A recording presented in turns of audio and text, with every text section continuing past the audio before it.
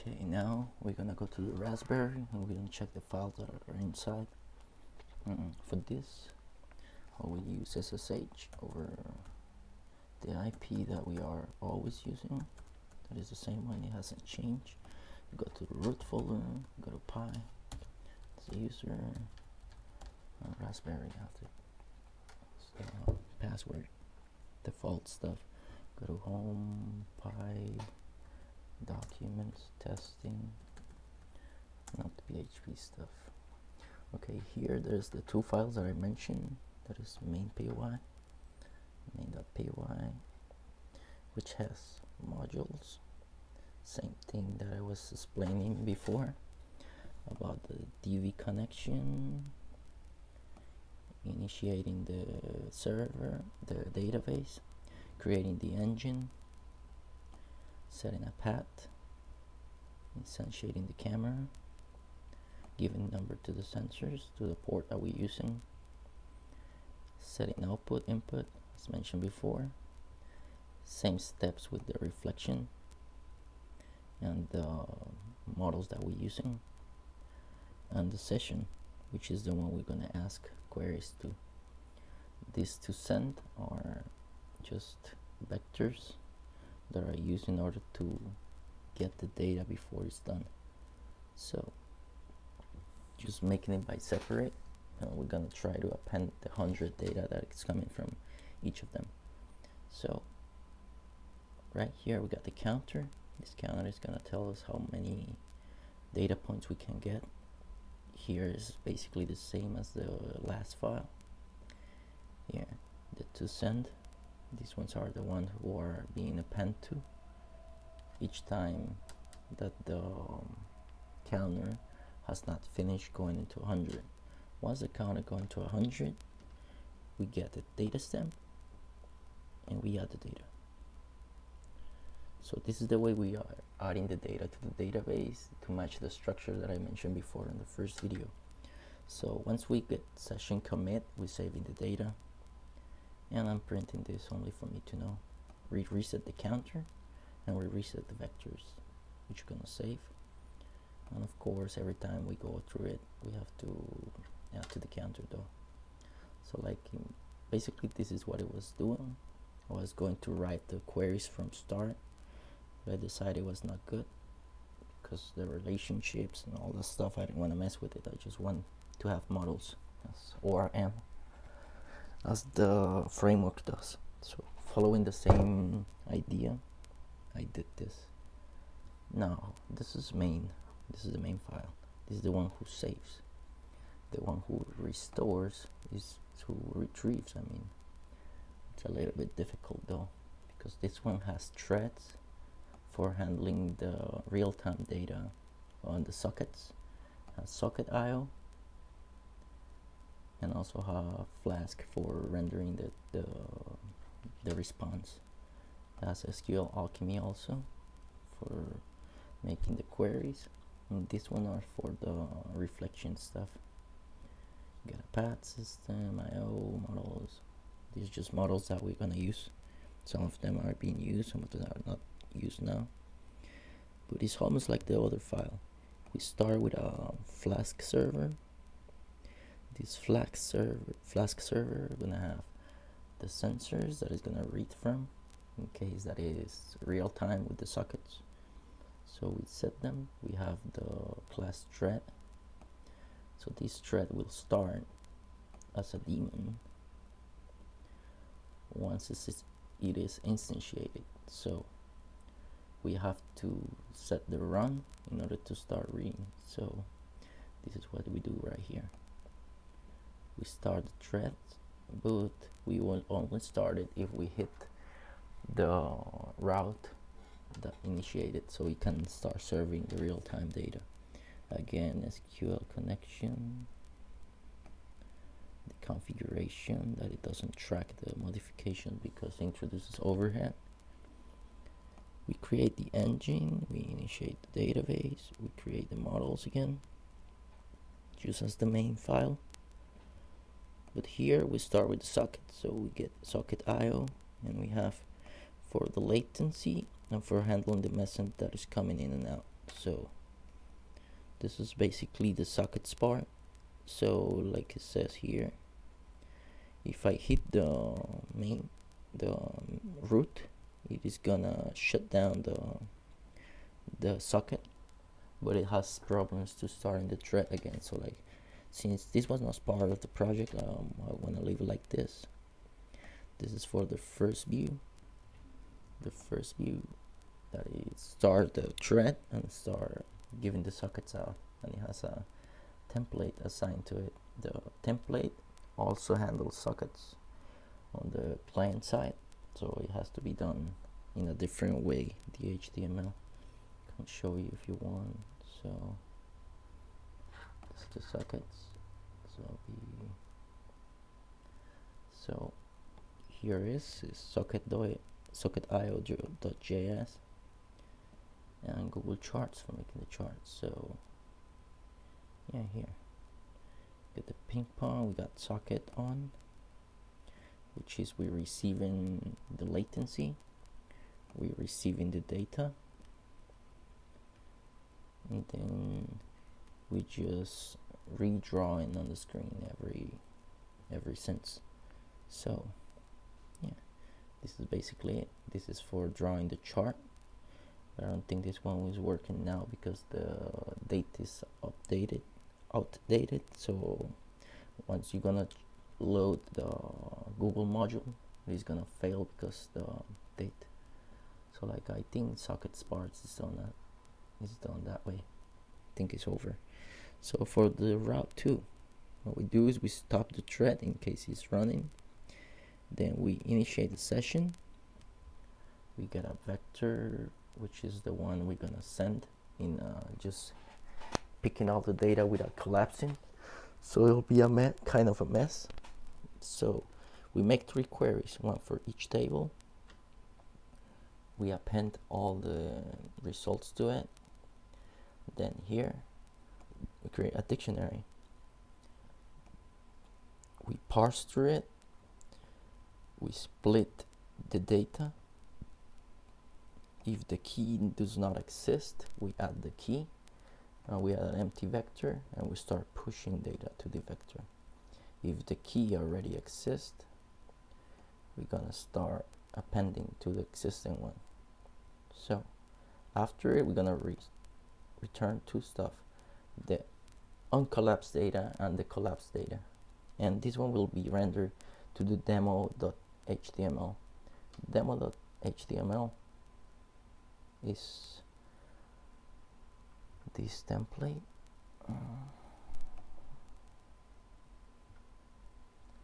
So it has Bootstrap because of Carbelos stuff.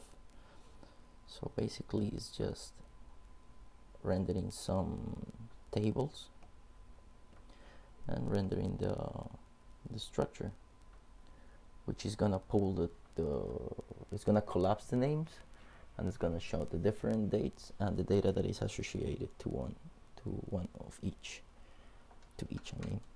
So yeah, this is the template. So if you want to see it working, we could do it.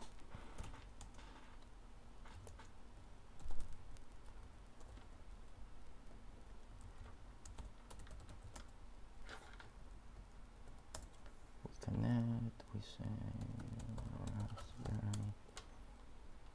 It's right here. Let's see the documents. So the testing. Not PHP stuff. Alright, here we got Python 3 test.py. Now let's test main first. So if you check the main one, it's gonna take a while because he will create the models.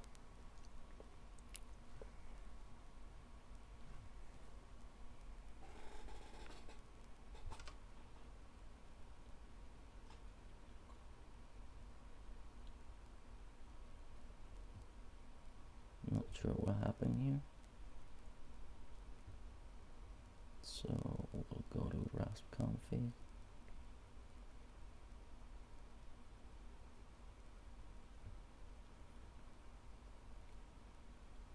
Interfaces.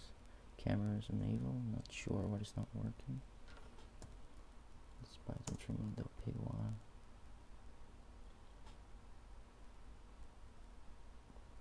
What the fuck is wrong with the camera? Okay, this one fucked up yesterday. So camera, it's about to go down. Would not use the camera anymore. Camera and py camera are dead now. Let's try to run that again.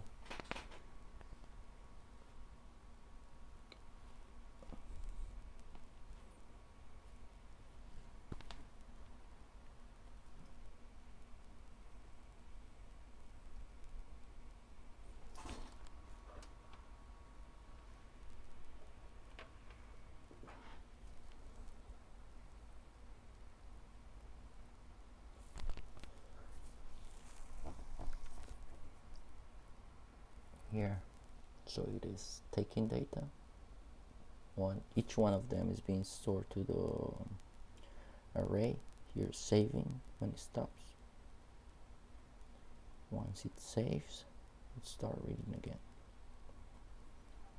And that's how it's being stored.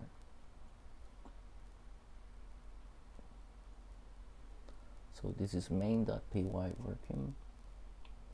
I'll cancel this. After it saves the next one. I'll cancel, I'll clear, and then I'm gonna run test.py. So test.py.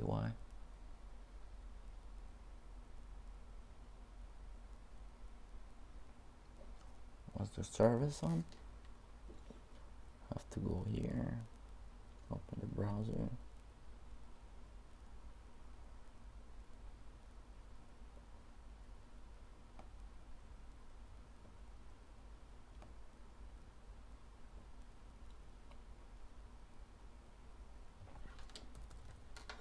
Go to localhost, go to the number one. Once it starts the server and we see the sockets, now the data is coming in.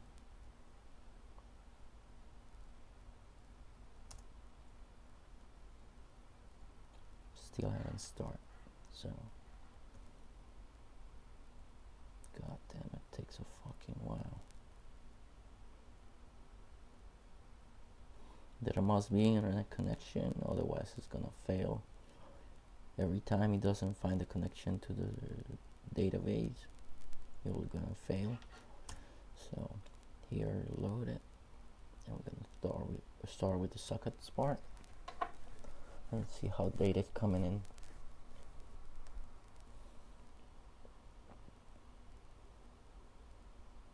It must have a lot of latency.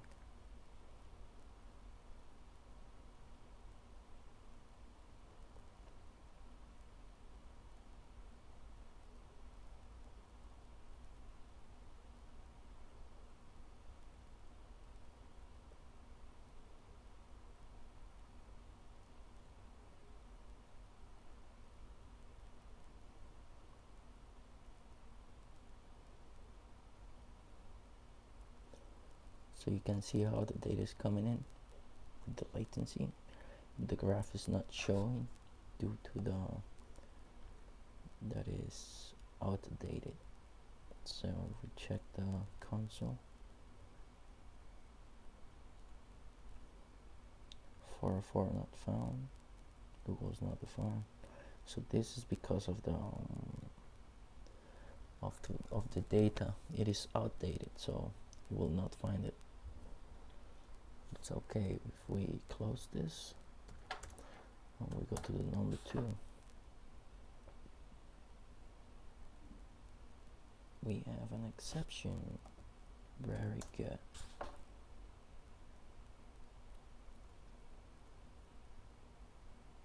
So once we finish this, we can go and check the facility. This is all the data that's being rendered. So it has like sound, light, but it's not collapsed. I just render as a table so people could see. So right now I will try to show how the collapsing worked. And if we see sound sensor, it will display the different data that is stored within light and ultrasonic with the different timestamps. So you can pick whichever you want, and in there will be the data. So this is one of the requisites that we're told to do so. So yeah, another thing that we could do is to start graphing this data like I'm doing in the number tree. So here's light sensor and the data stamp. So like we can check the how the sensor value is changing over time, and that is say over 400 because I have the light on. Also number 4 is for giving an endpoint. This endpoint must show everything to be retrieved as a plain text. So like this endpoint will assure that the data can be pulled to be stored somewhere else. And that's it, the functioning of the program so far. That's what I was being told to do so. I think it should be okay like this. Right. If you guys have any questions, just let me know. Sorry for not being yesterday there. It was on Alejandro's goodbye. So yeah. Sorry, let me know if you need anything else, alright?